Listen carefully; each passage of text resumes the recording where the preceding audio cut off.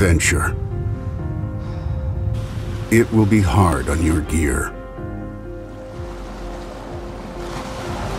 So, we could show you how Suunto watches are tested before leaving the factory.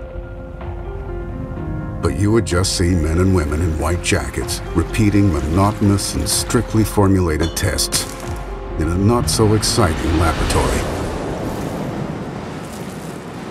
We could also tell you how many times the watch has dropped, or in how hot circumstances it is taken to. We could tell you about the artificial sweat, or the freezing test. But we don't.